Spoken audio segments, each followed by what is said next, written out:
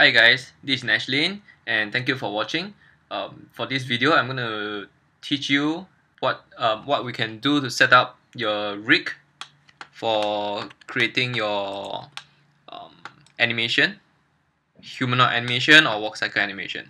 So let's get started. So this is the Norman rig that is very popular um, among many animators. So I'm going to just share with you where you can get it. So if you actually come to this website, sitesgoogle.com, site Norman rig, or you can click on my link below this this blog. You will get to this place to download the Maya file. So you can just click here to download. So once you have downloaded,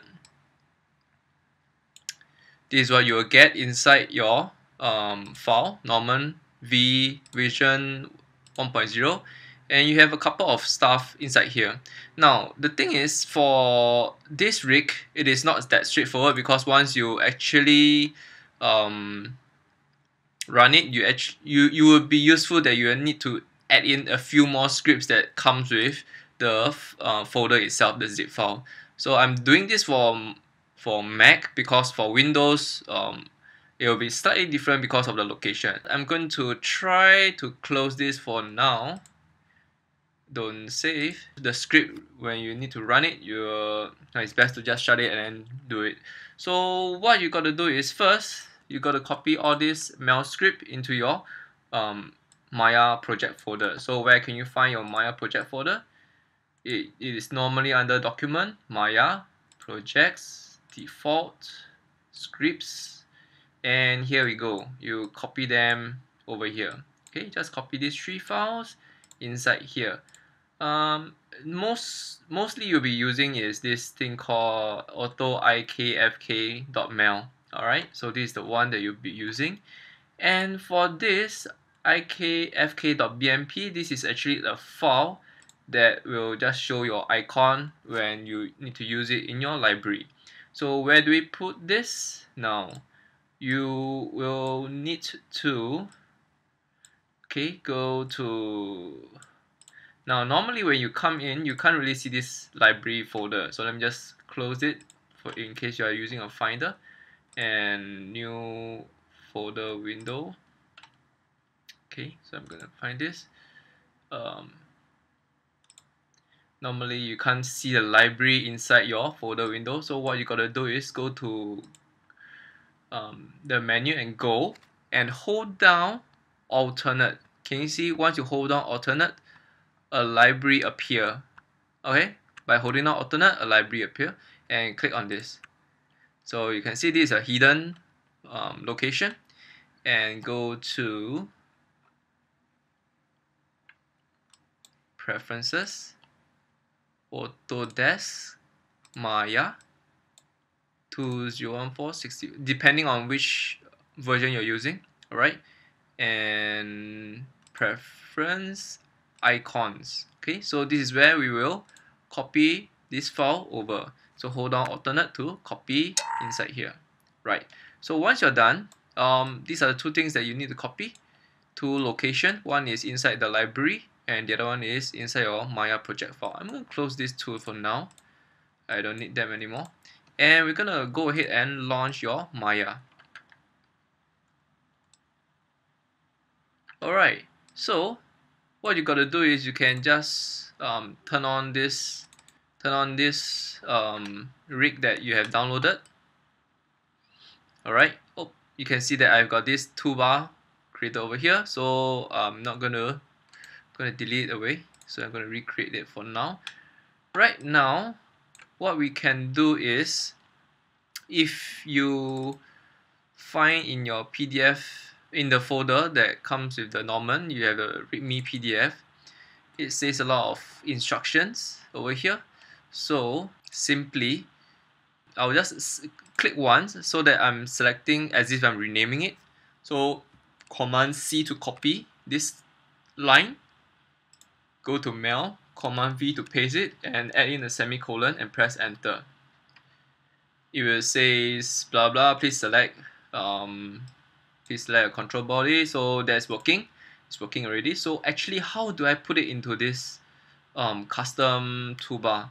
So all you need to do is select this line, highlight this line, alright, and middle mouse, take note, it is a middle mouse, click and drag to this area and release.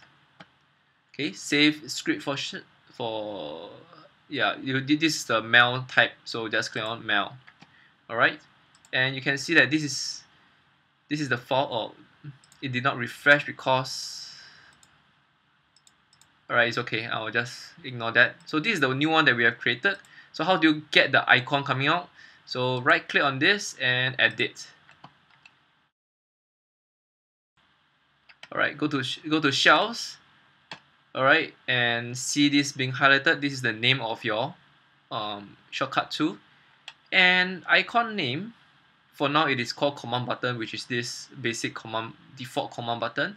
You can turn on this, browse your file, and you can see this IKFK bitmap appeared over here at this location. And go to open, and there you are. You have this icon over here, and save all shelves. Alright, so how do we go about working on this rig? So to get started, let's just learn how to control this stuff. So if you look closely, there's the vis geometry, geo for geometry, and vis control for control of your rig. So click on the control, and on your channel box, okay, if you scroll, you can see that there's a lot of things over here. So what you got to do is you got to try to unhide them. How do you unhide them? Select controls, alright, and press 1 and apply to all. Press enter, and you are able to see that all the controls are out. Right, so what's the use of this IKFK match? So I'm going to give you a demonstration. For example, if you are creating animation of person swinging his arm, I'm going to rotate his arm down for now, swing it back. Alright, and yeah, I'm going to press S to create a keyframe. I'm going to frame 6, I'm going to swing it forward. Alright, and you can see that it is auto key on. And for here, I'm just going to swing it up a little, as if it is going to grab something over here. Alright, just a quick demonstration. Oh, and press S for this, and press S for this. Oops, I forgot to press initially, so I'm going to just set it back again. Alright, set it back again. Alright, so you can see that this is my FK method of creating animation. Right, so over at 7, that's where the tricky part comes in. You gotta select this FK IK icon. Okay, that is where we create FK IK. So before we do that, let's just select any one of this chain down. So I'm going to select the shoulder and press this IKFK match. Okay, once you're done, click on this EX. No, let's just go back.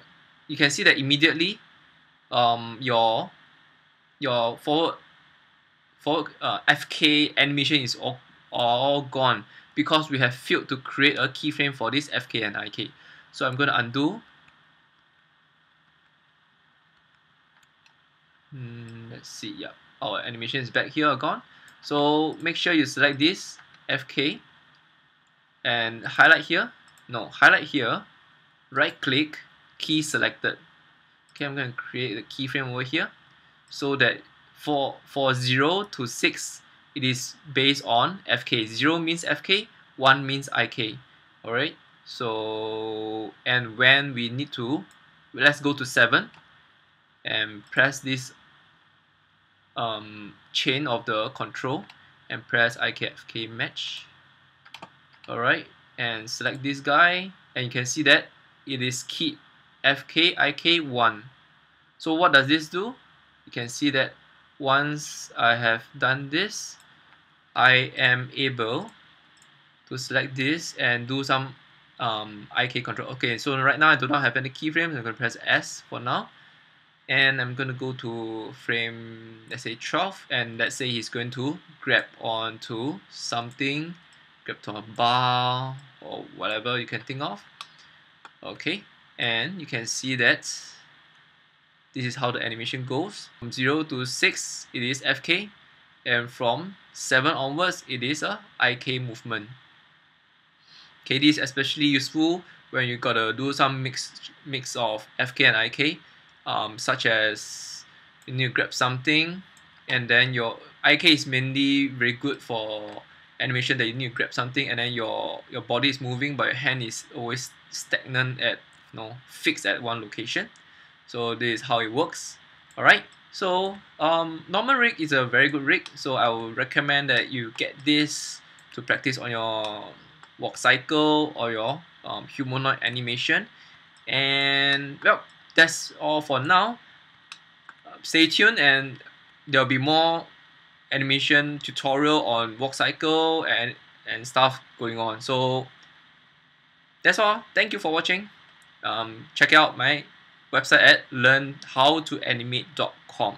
Okay, this is Nashlin signing out.